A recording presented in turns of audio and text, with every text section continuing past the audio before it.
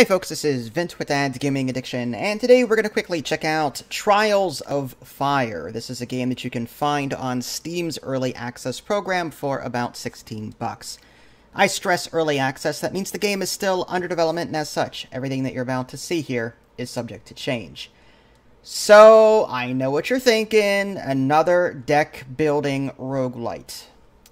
This is a really good one, folks. I know I cover a lot of these, and I'm kind of biased because I really enjoy these kinds of games.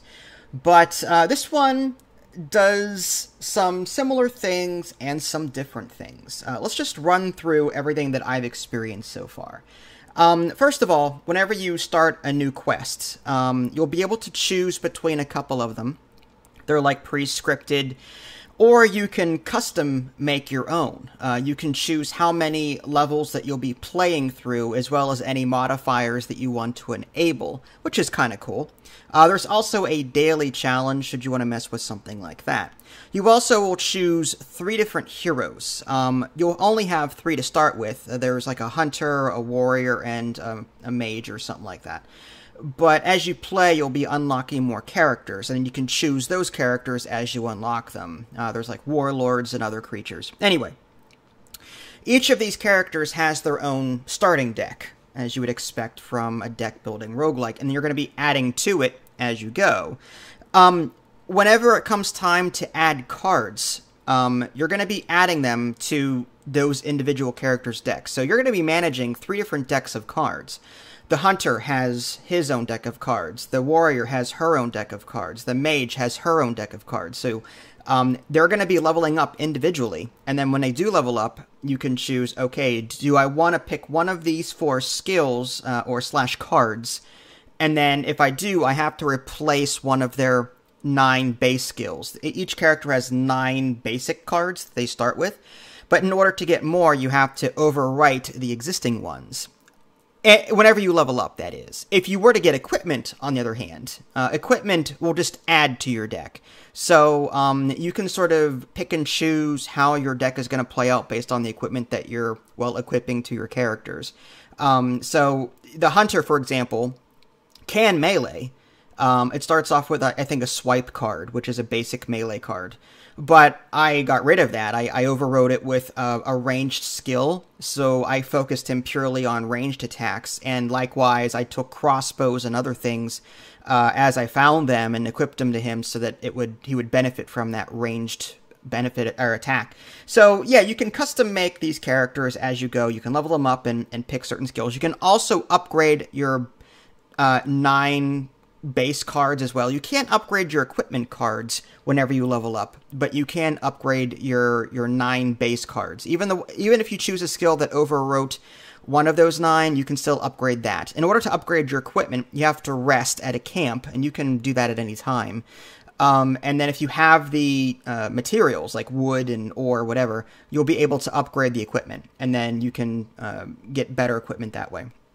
Anywho, I know it's a lot to throw at you here. There's also multiple difficulty levels. I'm playing it on easy right now, and I think that's a good challenge. The game doesn't pull any punches. There's a lot of RNG, so things will happen to you sometimes in these events. I try and choose the safer route when at all possible. You know, when it says like 50% party injury or character injury, or 25% loot, 25% food, I'm like, you know, 50% chance of something bad. No, I just skip it. So I rarely do those, but you do you. You're going to be walking around this overworld map once you get into the nitty-gritty of it. And you're going to be walking around, there's going to be little like question marks, exclamation points, whatever, and you're going to be walking around to these events and doing them. Sometimes it'll be an RNG event where it'll just be a story, you pick what you want, and whatever you get, you get. Sometimes it'll be a merchant, you can buy things.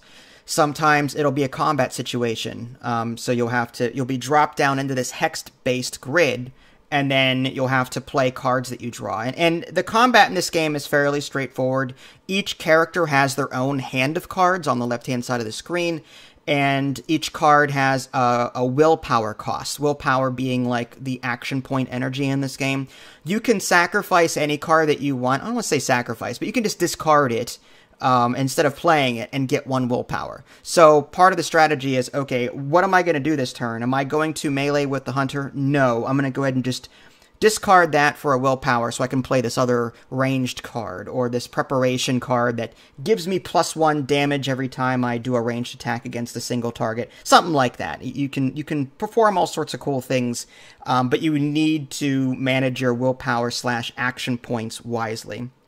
Outside of the hex-based combat, there is a morale and tiredness meter. If you do not head toward your primary goal, there's an arrow on the map that'll tell you where to go. If you do not head toward it, or if you're taking too long to get there, your morale drops, which is bad. And if you don't rest by stopping at a camp, again, you can form a camp whenever you want, but you've got food. So you have to, every time you rest, you consume food. While you're at a camp, you can upgrade your equipment if you have enough materials.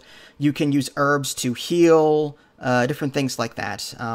But you need to spend a food in order to make camp and improve your tiredness and try and get that up. If you drop below certain amounts in combat, you'll draw these tired cards or something like that, and they're like throwaways. Like, you can't spend them for anything good. They tie up your deck of cards because your party is tired, which is cool. So you have to keep your party rested if you want to, not draw these nasty cards in combat.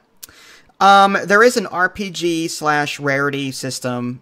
So as you find this equipment, it'll be green or blue or purple or orange for legendary. So if you're familiar with like World of Warcraft or any other RPG where green is uncommon, blue is rare, purple is like, I guess, epic, and then orange is legendary, whatever.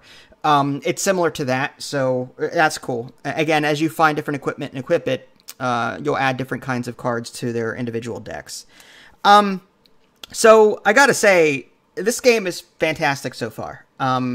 I know that I've covered a lot of these games, but this one has great art. It looks great. I was a little confused by the UI at first, but once I played it enough, I actually got used to it. And you're just going to be trying to complete your primary mission.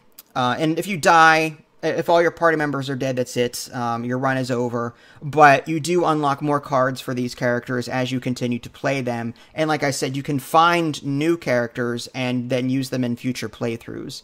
I recommend this one. Even though it's early access, I typically don't like reviewing early access games because, they're not done yet. Anything can happen between now and release.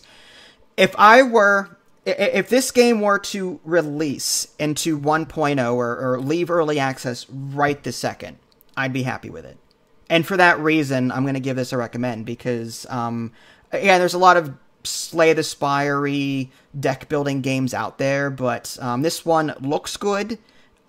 It's pretty tactical. I like the different cards that you'll get, and I like the combat system and the hex-based combat. That's something different. Typically, deck builders are all about that 2D, Slay the Spire-y. There's people on left and people on the right. You choose who to attack, but that's it. Here you have to, okay, this ranged attack is 3 spaces, so I have to move my character within 3 spaces, or within 3 spaces of the enemy to actually use this card.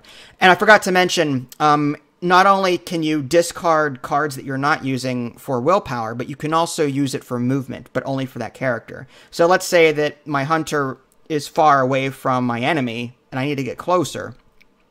I can discard that swipe card not only for 1 willpower to use on other cards, but I can also move 2 spaces with that hunter. And you can even discard cards from another character, and then that willpower will go to a central pool, and then another character can use that willpower. So if your warrior isn't even close enough to attack, you can just spend all of your warrior's cards and convert that to willpower, and then all of that willpower can be used by the hunter, which can attack at range with his cards.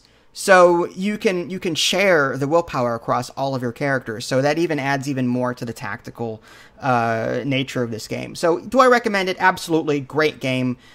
Even though it's early access, I gotta give this one a thumbs up and a recommend. If you guys haven't already, subscribe to me on Twitch and YouTube. That way you can stay up to date with any new content I've been to publish. This is Vince. Thanks for watching, and I'll catch you next time.